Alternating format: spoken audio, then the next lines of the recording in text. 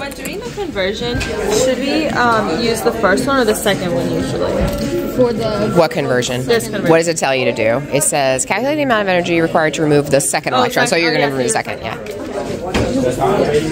You guys doing okay over here? Yeah. Okay. Look at you. Look at all those problems. Good for you.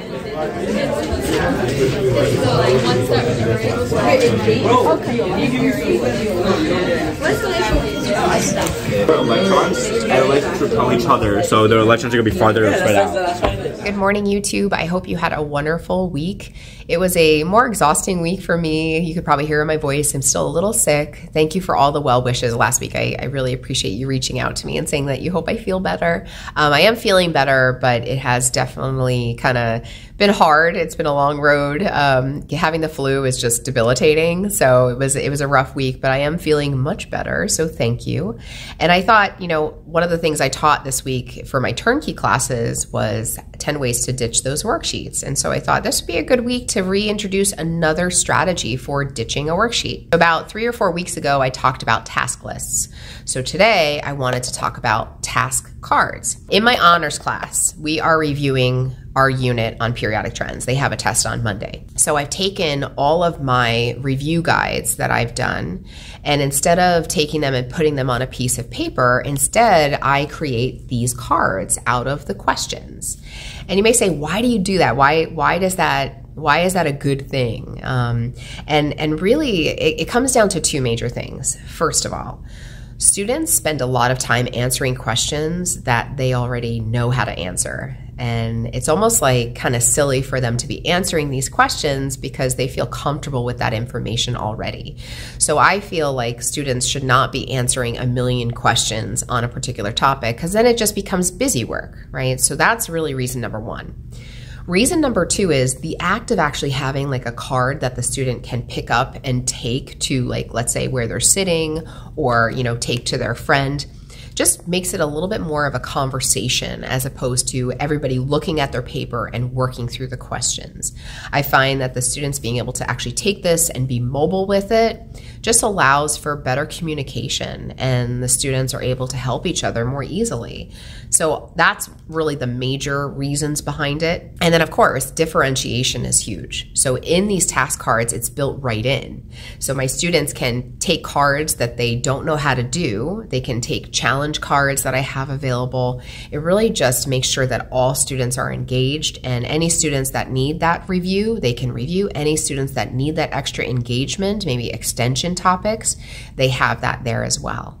So that is the reason why I do task cards all the time now with reviews, because my students enjoy it. They are really into it, and the engagement is just absolutely through the roof. Now, the other thing that I do whenever I'm reviewing for an assessment is I don't just have like one set of cards. Instead, you'll see that I actually have multiple sets. So I have like pink cards, for example, and then I also have a set of purple cards, for example.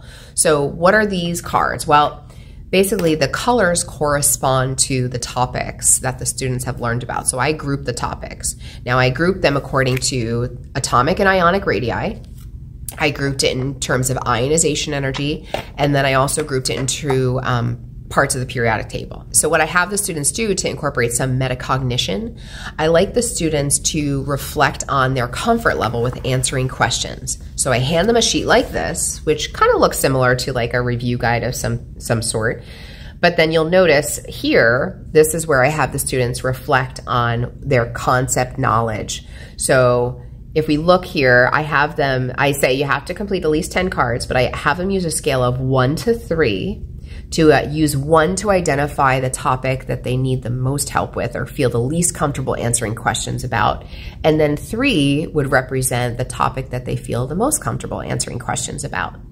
And then I encourage them, if you chose 1 for ionization energy, you want to make sure that you do the pink cards today. You don't have to do all the pink cards, but I would say, spend the bulk of the time with the pink cards so you can make sure that you feel comfortable. I want to make sure that they spend time answering questions that they don't know how to answer, so that when it comes time for test day, then they feel more comfortable answering those questions. And then the other thing that I try to do to make it a little bit easier for students to check their answers and make sure that they're comfortable with those answers is you'll notice inside the box, So once I take the task cards out, I actually have a QR code. So the students can scan the QR code and that will take them to the answer key so that they're able to see what the answers are to the task cards. So this is, like I said, my favorite way to review for assessments just because it provides such a large library of questions and students can pick and choose what they need. And their feedback has always been very positive. I've been doing this for, I would probably say, the last 4 years, and the students love it and I love it too because I feel like I can help every single student and engage every single student by doing something like this. So if you have any other uses for task cards that you do, like I said, this is one way to ditch that worksheet. This is something that I incorporate for every unit review, but you could absolutely incorporate this into a daily practice, and if you laminate it, put it in a box, you can use it year after year. So I hope you're doing well. I hope you are excited for the Thanksgiving holiday. I know I am. As always, I welcome your feedback on this video. I hope you found it valuable. Please leave a comment down below. Maybe share how you use task cards in your class. If you find this strategy helpful, I'd also love to know. I hope you have a wonderful rest of your weekend, and I'll be sure to check in with you guys next week.